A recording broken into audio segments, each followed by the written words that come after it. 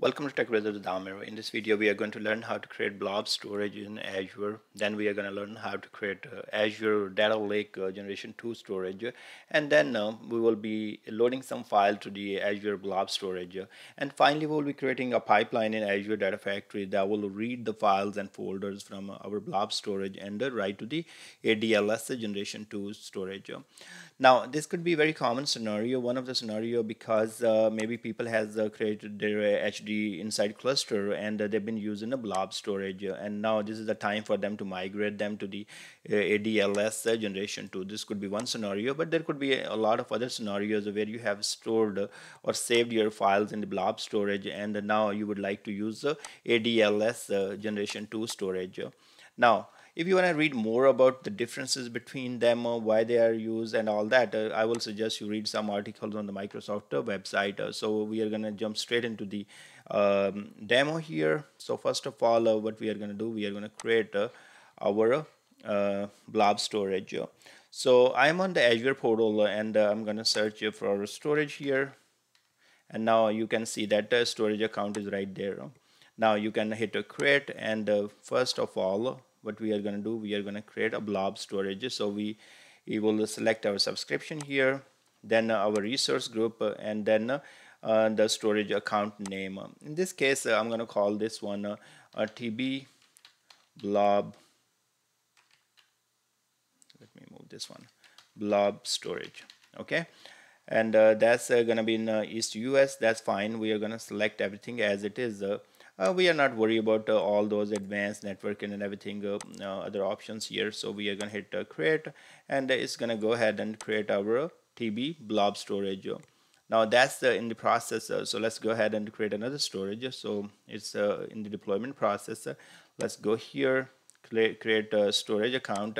Now, one of the thing, if you notice there, I typed a storage account, and I cannot really find let's say if I would like to say Azure Data Lake.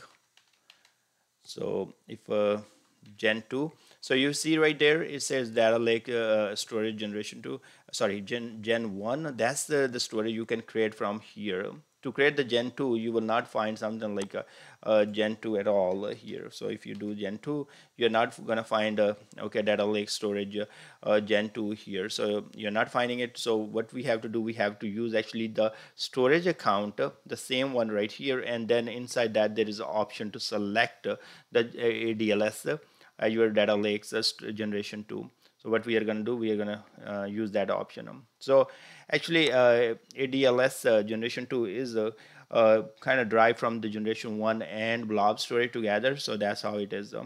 Click create, and now what we are going to do, we are going to select subscription, then resource group, and here I'm going to call it TB ADLS Gen 2. Okay, so this is it's already taken. So let's do this. So do TBIT, okay, TechBrothersIT, and this is all good.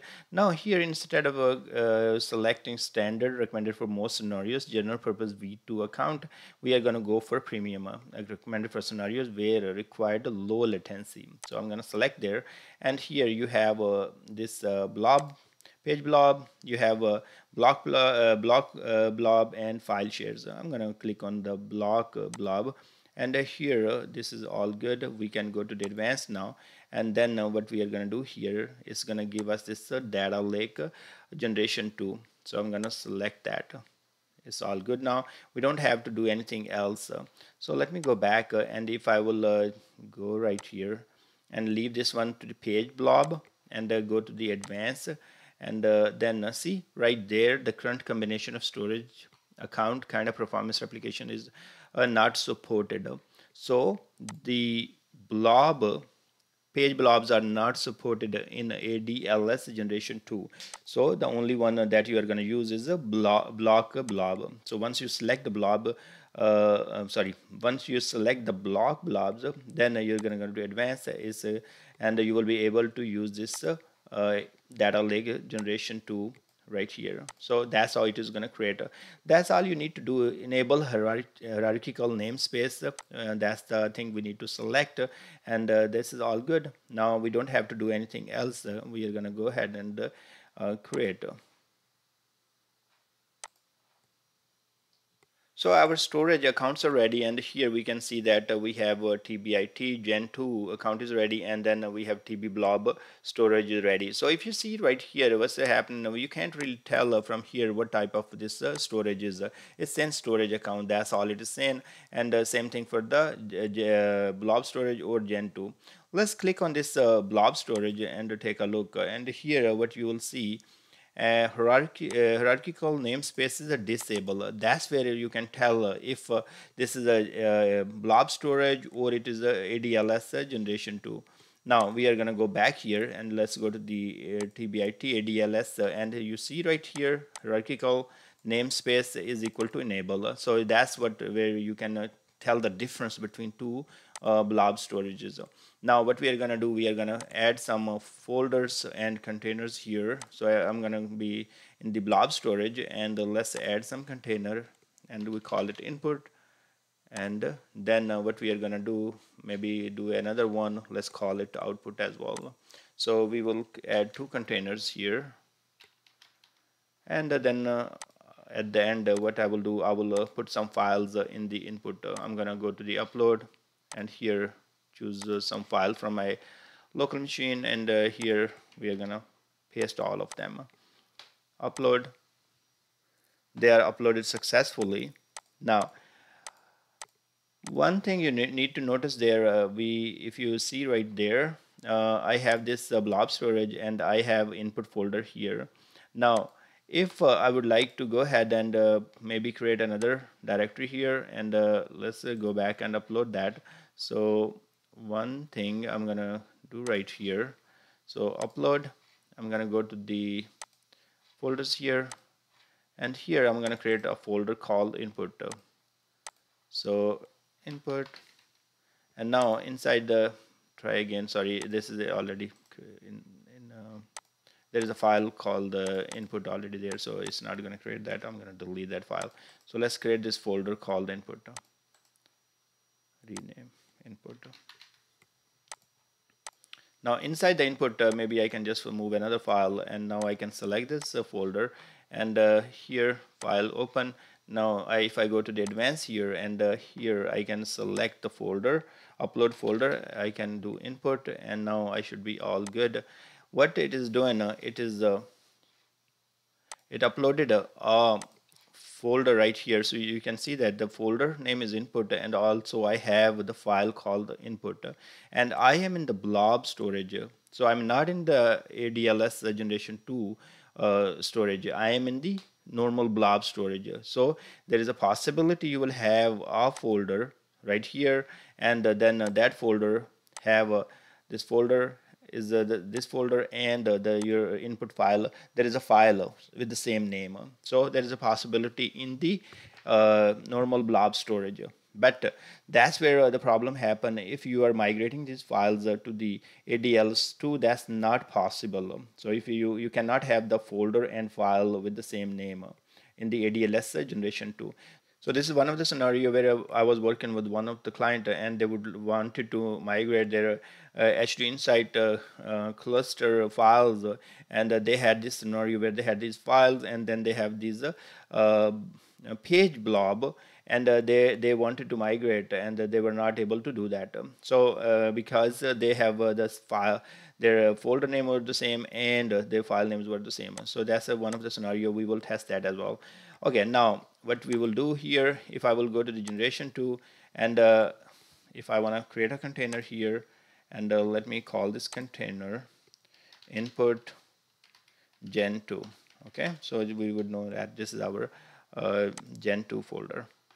Now same thing what we did there, let me try that here, and let me upload, and we have some files here. And now what I can do, I can go to the input folder, yes, file there, this, and now we'll upload the folder, input, upload, and you see that input folder is created there, and then we have the files and everything right there. Okay, so there is a hierarchy here. That's what happened in the ADLS at 2. Now if I will try to upload a file here, now let me go back here, and if I'll try to upload a file, let me do one thing. I'm going to rename this file and call it input. So then I want you to see what happened. Now this is input file. Yes. Okay, try again, because I have a folder here, so I can delete that folder. So let me type input, and I'm going to remove the extension. So now I have the input file there, and what I'm trying to do, I have this ADLS2, and there is a folder here, and now I'm trying to load the file with the same name, and this is what's going to happen. So click on input, and you see that the following file already exists input. So this is not considered as a file folder here, this is considered as a file. So if I will do overwrite this file exists, so what's going to happen? So now if I will go to the advanced input folder, so if I will type something like that, or even let's say if I don't type anything, now what's going to happen if I'll try to upload, I'm going to get this error, upload blob to the blob store failed detailed. The request operation is not allowed in the current state of entry. Now that's where the issues happen. So you see that in the, you guys notice that in let me open another one, portal.azure, and in the blob storage you can see that I have a folder and file with the same name. That's not happening in the ADLS generation 2. So this is possible in the old storage, but not in the ADLS. So I tried to upload it, but it didn't happen. Now if I will do input right here, it will probably just overwrite existing, so it's not really letting me do anything. So here if I will do say page blob, that's also not supported. So you're gonna see, let's say if I will do input again, and you see that the page blob size of input file must be aligned with the 512.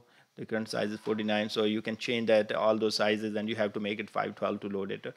Okay, so that's one of the things we learned, that's one of the issue.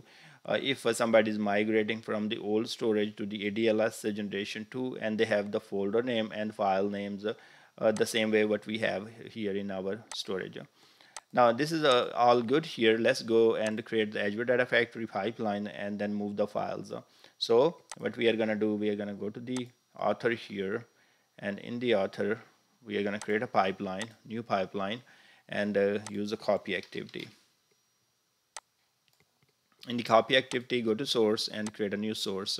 You're going to choose blob storage here, and then a binary is fine because we don't care about column names and all that. So it's just gonna be binary underscore input, and now linked service.